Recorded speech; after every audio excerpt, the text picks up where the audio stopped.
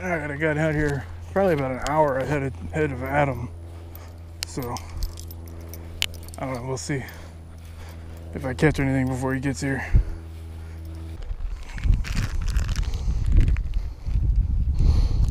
Got something special in here. First time I'm ever gonna try SwimSenkos from Yamamoto, which oddly enough they do not cost more than regular Senkos, which I thought they would, but they look pretty good.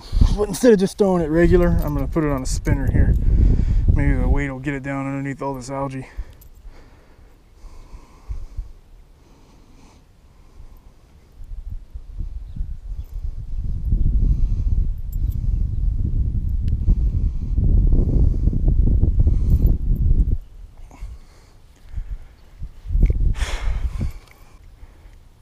See if I can get into that spot.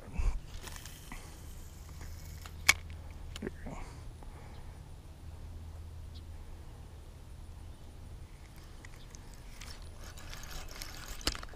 Ah, I got him.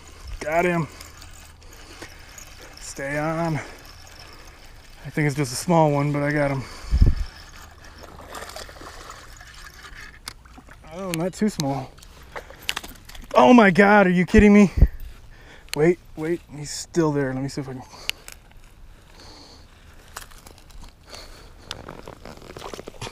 Ah, now he's gone.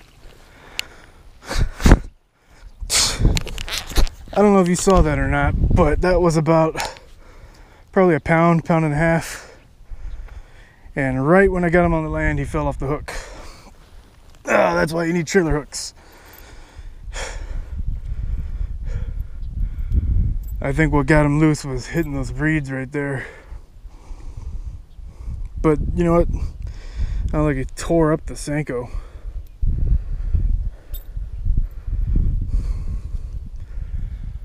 That sucked. SwimSenko, first try. That definitely worked. You just slipped the hook right there at the end. I'm gonna count it though, because I got him up out of the water.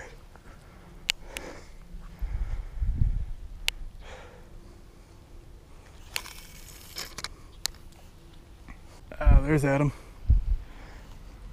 About 5 minutes too late.